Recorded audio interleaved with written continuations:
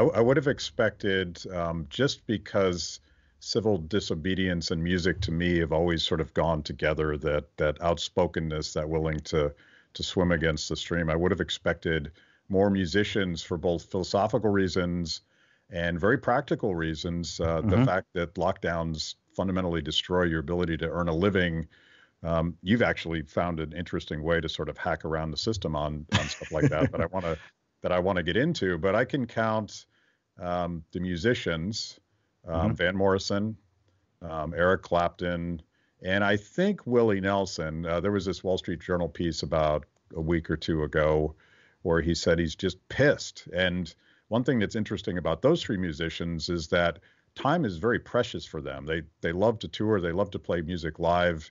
And if you take away a year of performing from Willie Nelson's life, I can imagine that that's the most precious thing you could steal from him. Hmm. But generally speaking, other than those guys, I can't think of anyone else that's besides you that's actually been willing to sort of say this is outrageous, and this only Hmm. doesn't have economic consequences, but I feel like it has like emotional health consequences that you've talked about, but so few people have. Like music is therapy. Like there's a reason Yeah. people go to live shows. There's something about that's re-energizing and humanizing, gathering with people, and they just took it away.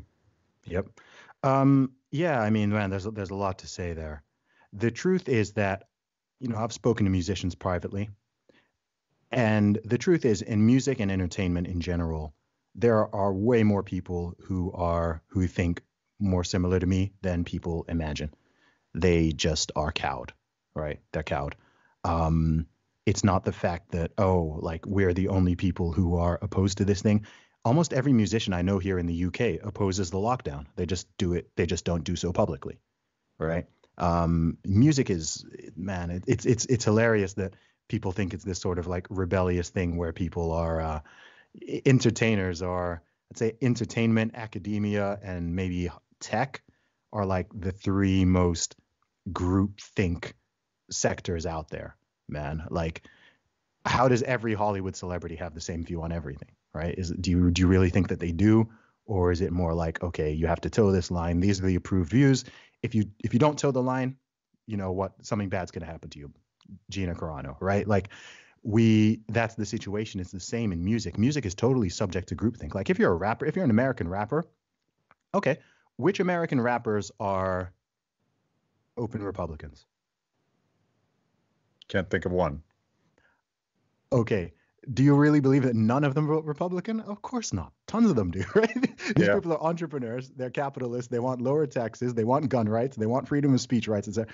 Plenty of them hold Republican values, and I know for a fact some of them vote Republican, right? But you're only allowed to say you're a Democrat. Here in the UK, if you're a musician, it's just assumed that you opposed Brexit.